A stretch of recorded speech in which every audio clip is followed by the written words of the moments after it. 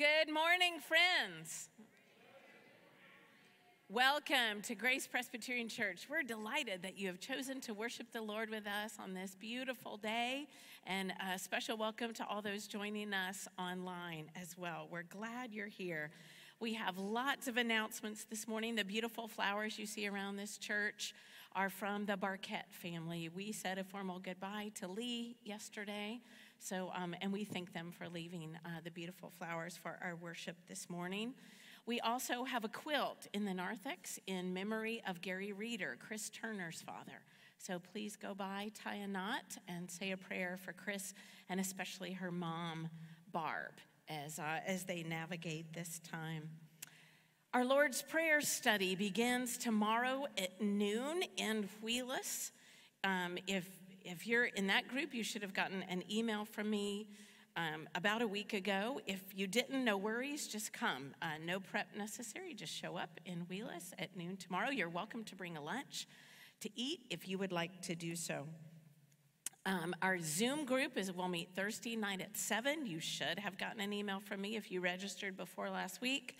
With the Zoom link, I will send it out again this week. If for some reason you don't get it before Thursday, please shoot me an email and I'll make sure you have that. There are many mission opportunities coming up, and as you can see, this card is full on the back. There are many ways for you to get involved in Grace, so hopefully you can check that, leave it on your seat, or turn it in with your offering as you leave, and we would love to get you more involved. Next Sunday afternoon is a young adult gathering. I hope young adults will join us for that. You can check your interest on the back of this card as well. We also have new members, and they might all be 11 o'clockers, but please find them, get to know them. Patrick Idem, who has been with us for a while, officially joined our church. Jeff Covington, Valerie Russell's husband, joined last week, as well as Michael Zinnia and Ian Gross, the Gross family. Ian goes to preschool. He is a memorable chapel attendee. I will say that, and I love him, and I'm so glad that they are here. Kara is going to go over our memory verse with us. All right, so I've been thinking about this all week. Every night in the middle of the night when I can't sleep, I'm remembering our memory verse, which I think is how it's supposed to work. So, are y'all ready? Okay. Rejoice always, pray without ceasing, give thanks in all circumstances, for this is the will of God in Christ Jesus for you. 1 Thessalonians 5:16 to 18. You know what, Pastor Tracy? They didn't even hardly look. They didn't. I'm very good. proud. All right, so because you did so good, we're going to do it one more time. Ready? Rejoice always, pray without ceasing, give thanks in all circumstances, for this is the will of God in Christ Jesus for you.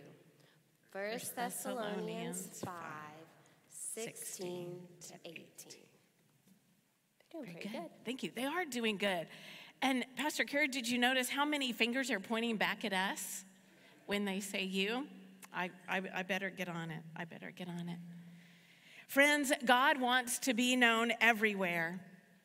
In the hidden places of our hearts, in the comfort of our homes, in every corner of the world, in the farthest reaches of creation. God is the one who transforms us and heals us. God renews the earth and every creature. So let our praise for God shake the rafters this morning with songs of joy. If we say we have no sin, we deceive ourselves, and the truth is not in us. But if we confess our sin, God, who is faithful and just, will forgive our sin and cleanse us from all unrighteousness.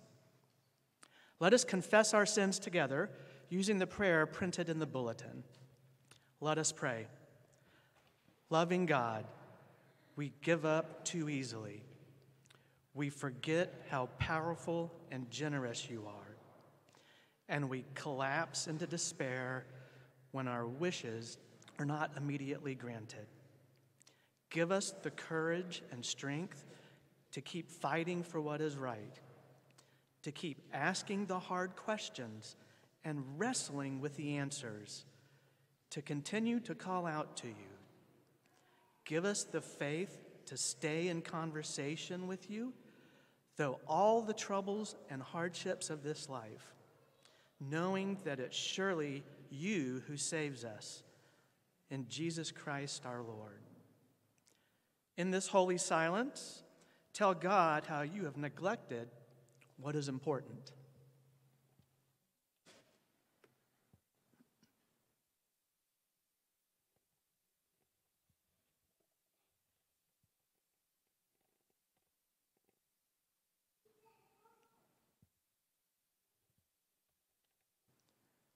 Come, sit down.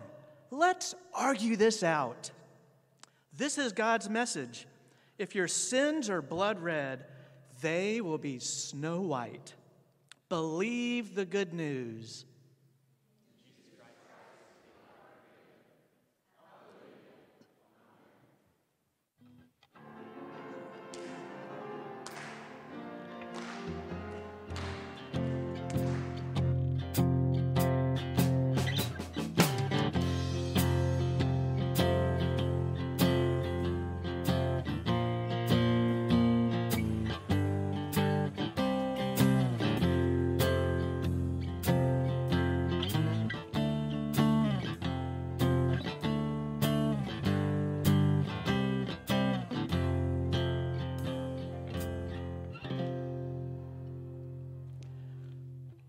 We pass the peace because with God's abundant grace and mercy, we have enough to share. Share this peace with those around you, saying, "The peace of Christ be with you." You have new batteries right here.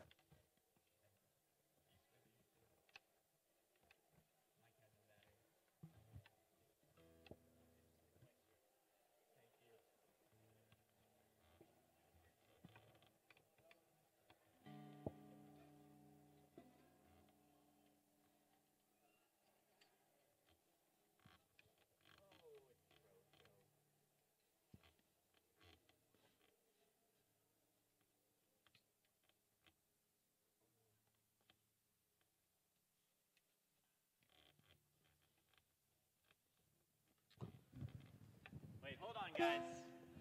Keep passing the peace. And also with you. All right. Please join us in singing.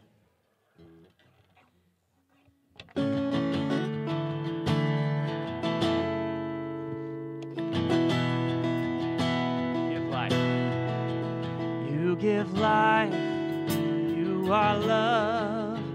You bring light to the darkness. You give hope. You restore every heart that is broken. Great are you, Lord. You give life. You are love. You bring light to the darkness. You give hope. You restore every heart that is broken. Great are you, Lord. It's your breath in our lungs, so we pour out our praise. Pour out our praise. It's your breath in our lungs, so we pour out our praise to you only. It's your breath in our lungs, so we pour out our praise. Pour out our praise. It's your breath in our lungs, so we pour out our praise to you only.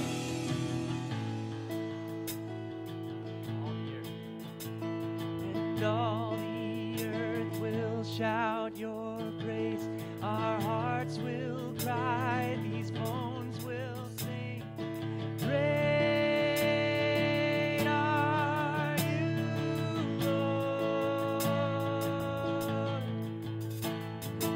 and all the earth will shout your praise.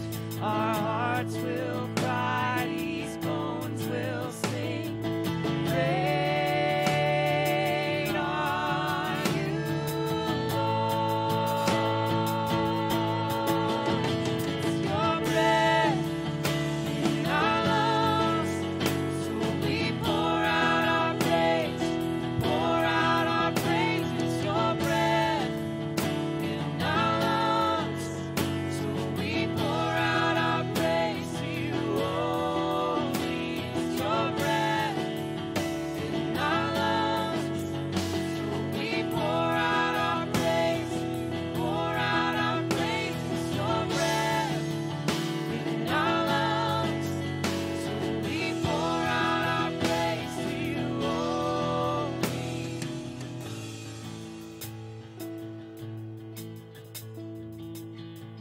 Maybe see.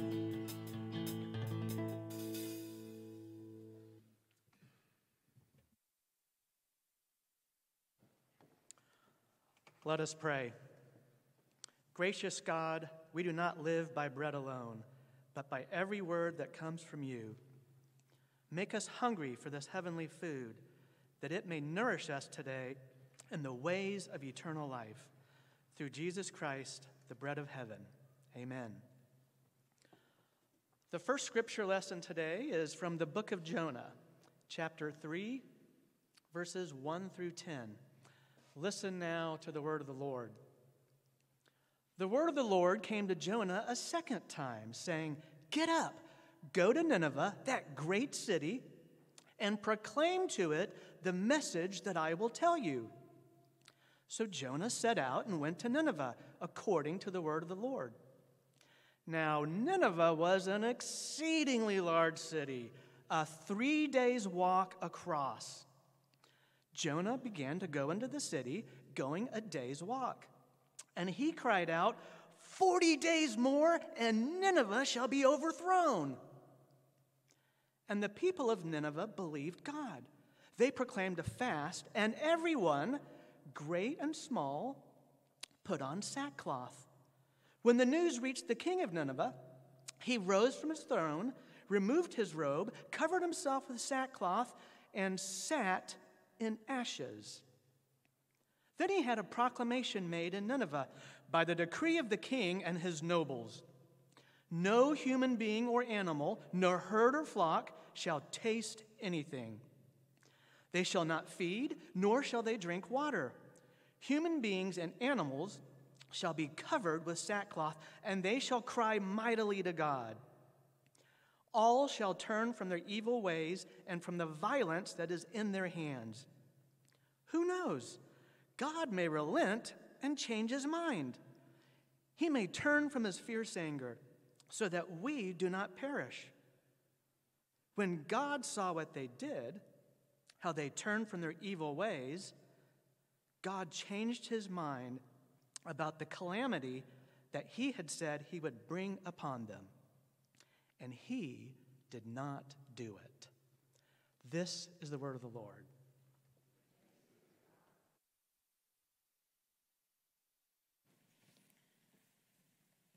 Our sermon lesson this morning comes from Matthew's Gospel, chapter 15, beginning at verse 21. Listen again for God speaking to you. Jesus left that place and went away to the district of Tyre and Sidon. Just then, a Canaanite woman from that region came out and started shouting, "Have mercy on me, Lord, Son of David. My daughter is tormented by a demon." But he did not answer her at all. And his disciples came and urged him, saying, "Send her away, for she keeps shouting after us." He answered, "I was sent only to the lost sheep of the house of Israel." But she came and knelt before him, saying, "Lord, help me." He answered, "It is not fair to take the children's food and throw it to the dogs." She said, "Yes, Lord, yet even the dogs eat the crumbs that fall from their master's table." Then Jesus answered her, "Woman, great is your faith. Let it be done for you as you wish." and her daughter was healed instantly. This is the word of the Lord. Thanks be to God. Let us pray. Our Father, who art in heaven. Yes, Don't interrupt me. I'm praying. but you called me. Called you? I didn't call you. I'm praying. Our Father, who art in heaven. And there you did it again. Did what? Called me. You said, Our Father who art in heaven. Well, here I am. What's on your mind? I didn't mean anything by it. You know, I was just saying my prayers for the day. I always say the Lord's Prayer. It makes me feel good. All right, then. Go on. Hallowed be thy name. Well, hold it. What do you mean by that? By what? By hallowed be thy name. It means, good grief, I don't know what it means. How should I? It's just part of the prayer. By the way, what does it mean? It means holy, honored, set apart, wonderfully different. Hey, that makes sense. I never thought about what hallowed meant before. Thy kingdom come, thy will be done on earth as it is in heaven. Do you really mean that? Sure, why not? Well, then what are you going to do about it? Do? Nothing, I guess. I just think it would be neat if you got control of everything down here like you have up there. Have I got control of you? I go to church. And that isn't what I asked you. What about your spending habits and your temper? And how much time you spend on things that don't feed your soul? Stop picking on me. I thought you were praying for my will to be done. If that is to happen, it will have to start with the ones praying for it. Like you, for example. Oh, all right. I guess I do have some hang-ups, and now that you mention it, I could probably name a few more. I haven't thought about it until now, but I would really like to cut some things out, you know? Be free. Good. Now we're getting somewhere. We'll work together. You and I together can have victory. I'm proud of you. Lord, I need to finish up here. This is taking a lot longer than it usually does. Give us this day our daily bread. Yeah, you need to cut down on bread. You're a little bit overweight. Hey, wait a minute. I just got off a cruise. What is this? Criticize me day? Well, prayer is a dangerous thing. You could wind up changed, you know. Keep on praying. I'm interested in the next part of your prayer. I'm scared to go on. What are you scared of? I know what you'll say. Try me and see. Forgive us our sins as we forgive those who sin against us. What about Lisa? See, I knew it. I knew you would bring her up. She told lies about me, and she cheated me out of some money, and she has never apologized or paid me back. Well, what about your prayer? I didn't mean it where she's concerned. It's not much fun carrying the load of bitterness around inside, is it? No, but I'll feel better as soon as I can get my money back. She'll wish she never did me harm. You won't feel any better. You'll feel worse. Revenge isn't sweet. Think how unhappy you already are. I can change all of this. You can? How? Forgive Lisa. You may never see your money again, but your heart will be right. But Lord, I can't forgive her. Then I can't help you.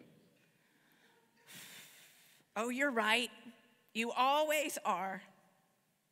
And more than I want revenge on Lisa, I want to be right with you. I will forgive her. Help Lisa to find the right road in life. She's bound to be awfully miserable now that I think about it. Somehow, some way, show her the right way. There now. How do you feel? Not bad at all. In fact, I feel pretty great. You know, I don't think I'll have to go to bed uptight tonight for the first time since I can remember. Maybe I will finally get enough rest. You're not through with your prayer. Go on. And lead us not into temptation, but deliver us from evil. Good. I'll do that. Just don't put yourself in a place where you can be tempted. What do you mean by that? Well, quit watching inappropriate movies and television. Change some of your friendships. Don't use me for an escape hatch. I don't understand. Sure you do. You've done it lots of times. You get caught in a bad situation. You get in trouble, and then you come running to me. I'm always glad to help you. But I wish you would let me in before you get in deep trouble. I'm sorry, Lord. I really am. I didn't expect anything to happen like it did. Go ahead, finish your prayer. For thine is the kingdom and the power and the glory forever. Amen. Do you know what would bring me glory? What would really make me happy? No, but I'd like to know. I want to please you. I can see how great it would be to be one of your followers. Well, you just answered the question. I did? Yes. The one thing that would bring me glory is to really have people like you truly love me. And I can see that happening between us. There's no telling what we can do together. Amen. Well, what did you think about that conversation with God? I have told you in this month of prayer to ask, seek, and knock unashamedly. Just tell God what you want. I've encouraged you to be persistent in your prayers. Don't give up. We're the microwave generation. We want everything done in 30 seconds. The eternal God has all the time in the world and more. Keep asking, because God will respond. But can we argue with God? Do we have the ability to make a case for what we want? Will God listen and consider our argument? I remember when my oldest daughter asked for a cell phone. She was 13 years old. They were new, and we immediately said no. Then she made her case. She was on the softball team. What if practice was over early? What if she had to stay late? How would she communicate? It's a safety issue, she argued. And it would make our lives more convenient, saving all that time we wasted sitting in our car waiting for her to finish practice. Her argument swayed us. We changed our minds and got her a cell phone, albeit with strict parameters in place. Is God like that? Will God change God's mind? If we know the book of Jonah, we have to say yes. The Ninevites received a message of judgment from Almighty God. 40 days more and Nineveh will be overthrown. Jonah preaches in the streets of the city. The message is clear. The doom of that city is in sight. God is calling them to account for their actions and will delay judgment no longer. Well, Jonah's message had a remarkable effect. Maybe the Ninevites were just so hungry to hear someone from God say something useful and meaningful. Maybe Jonah was a powerful preacher. Maybe they were scared to death at the thought of total destruction. Whatever the reason, the people of Nineveh believed God. They all, even the king, cried out to God for mercy.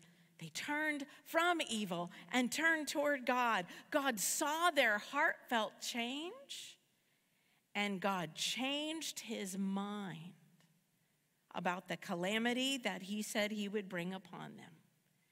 And he did not do it. You know, there are only two people in the Gospels that Jesus describes as having great faith.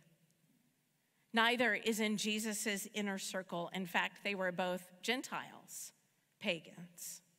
One is a Roman soldier, a centurion who comes to Jesus to find healing for his servant. The other is the Canaanite woman from our gospel reading today, the woman who argues with Jesus and wins. She changed his mind. Jesus was attempting to get away from the crowds for a private retreat with his disciples, but strangely, there's a woman in the area who has heard about him. She's probably a widow, or else her husband would have sought Jesus out. She has a very sick toddler. She's desperate for help. The woman lays out her problem before Jesus, and he does not answer her, the text tells us. Have you ever felt like Jesus was ignoring you? His silence has disturbed me more than once. I have had pressing problems I brought to his attention through prayer, and I've heard nothing from him. No, yes, I will help. No, be patient, Tracy. No, it ain't gonna happen. Nothing but silence. As I think about it, though, silence is not rejection. Silence is not even the ignoring of a situation. Silence from Jesus is always his active watching and listening. Silence from Jesus always has a purpose to draw faith out of us or to teach us something. There's something we have not learned yet.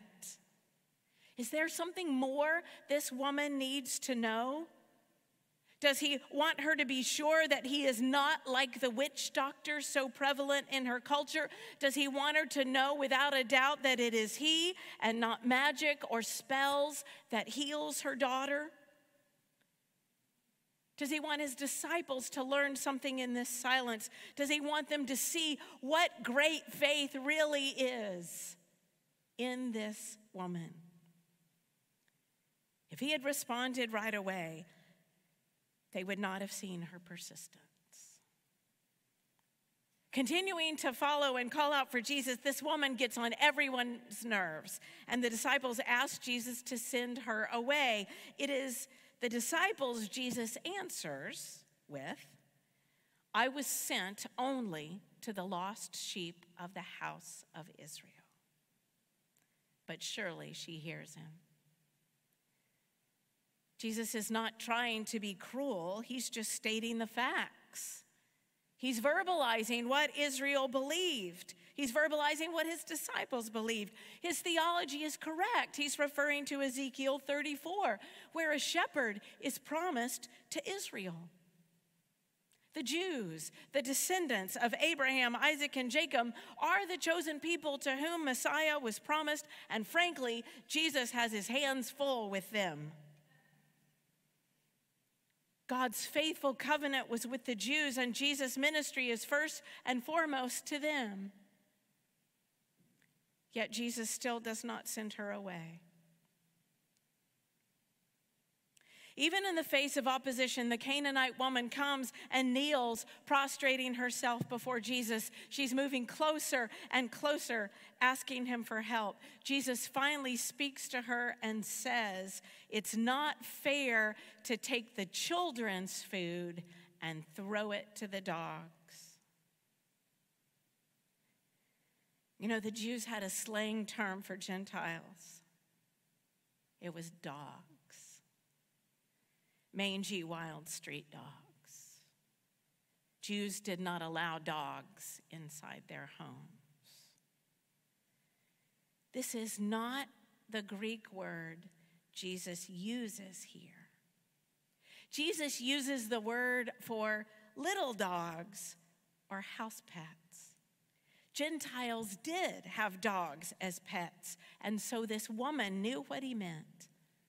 I'm feeding my children, Jesus tells us. It's not fair to take food away with them. But then this woman, this incredible woman, cleverly points out that house pets often get food that falls off the table.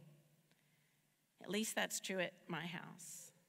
And it doesn't really fall. It gets handed down. But what an argument.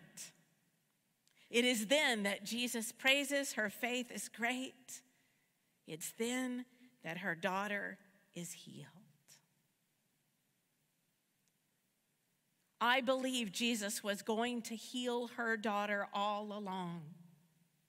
I believe this healing may be why he took his disciples to this foreign district in the first place. Jesus has gone out of his way to help just one person before, and he wasn't going to let theology stand in the way of helping this woman.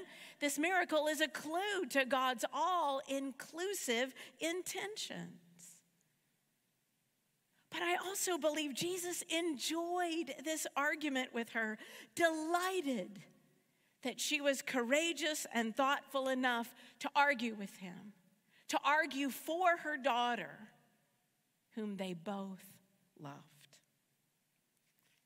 I also believe Jesus wanted us to have this story, to learn what intercessory prayer is all about, relying on his grace, his mercy, his power, and his love, and not giving up.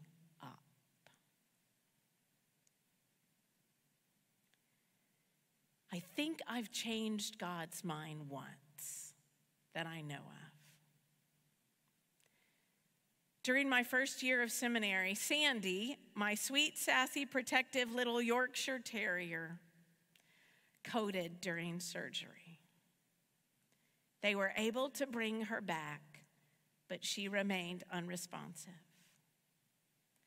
On the way to the vet hospital to say our goodbyes, I prayed, please save her. I made my case. I don't think I can do seminary without Sandy. If you're really calling me to this task, God, I've got to have Sandy, I argued. When we got to the hospital and Jack took Sandy into his arms, she peed all over him. The vet said that was a good sign. We laughed with joy, but she soon came around and came back to us with kisses all over our faces. And it wasn't too long before that fire was in her little eyes again. So I think God listened to my argument, and I won. Of course, there are plenty of times that I have argued, pleaded, begged, and the answer was no. I did not win my case. Only later, and sometimes much later, I found out what God was really up to, and I became so thankful for that no. More on that next week. But my friends, for this week, never forget how marvelous God is and how God longs to give good gifts to his children. Believe Jesus' love, grace, and mercy enough to ask for what you need. Argue your case. Admit your mistakes and repent like the Ninevites. Convince God that what you are asking for is good and right and will bring God glory. God will love it. And you might just change God's mind.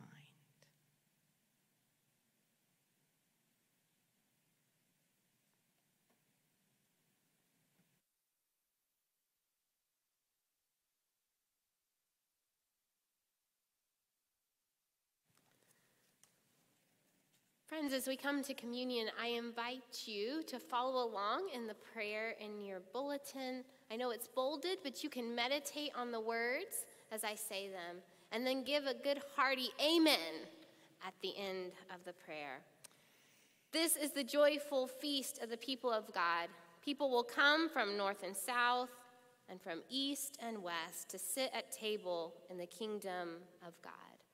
Our Savior invites all who trust in him to share the feast that he has prepared. Let us pray. God, we do thank you for making us, for loving us, for saving us, for calling us to be salt and light in our world.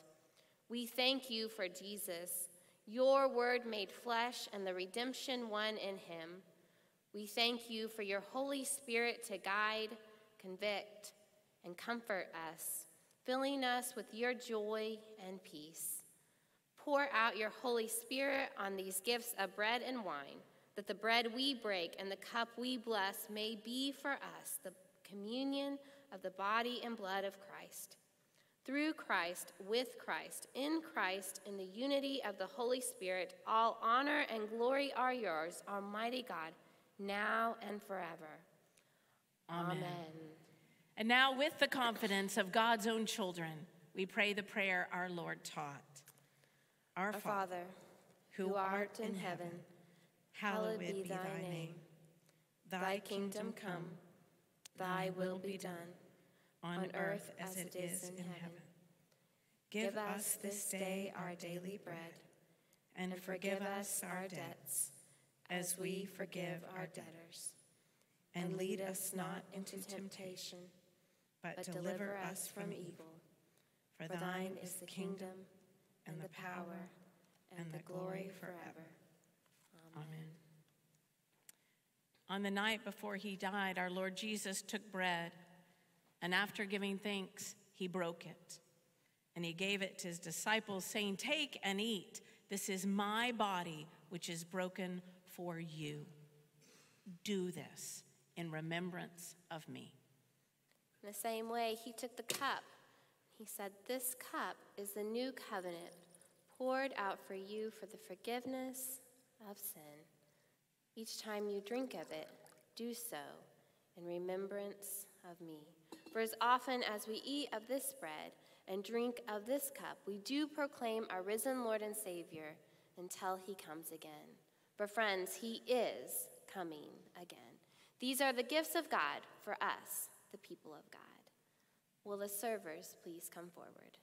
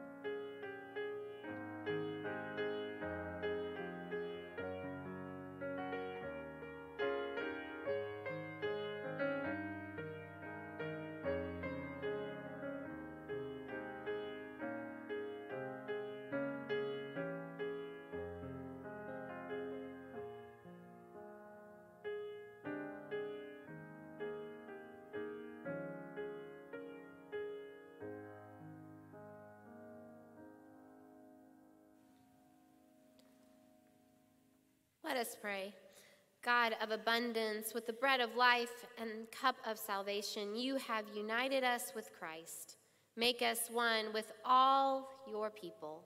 Now send us forth in the power of the Holy Spirit, that we may proclaim your redeeming love to the world and continue forever in the risen life of Jesus Christ, our Lord. Amen. Amen.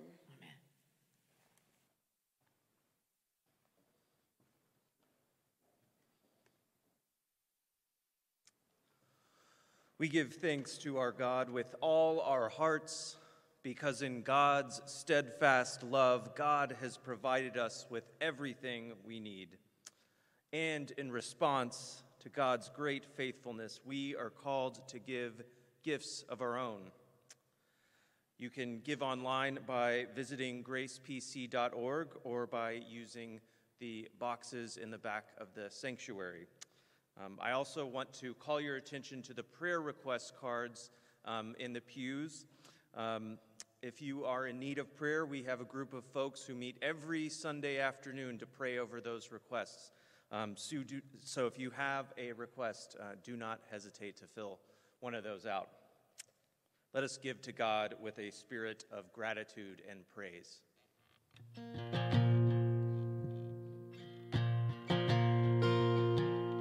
Through every battle, through every heartbreak, through every circumstance, I believe that you are my fortress, you are my portion, you are my hiding place. I believe you are the way, the truth, the light. I believe you are the way, the truth, the light. I believe through every blessing, through every promise, through every breath I take. I believe that you are provider, you are protector, you are the one I love. I believe you are the way, the truth, the light. I believe you are the way, the truth, the light. I believe you are.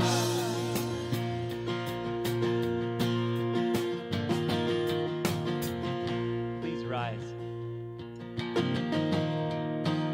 Praise the Father, praise the Son, praise the Spirit, now with us, every moment, all my days. God be praised, oh God be praised. Pray.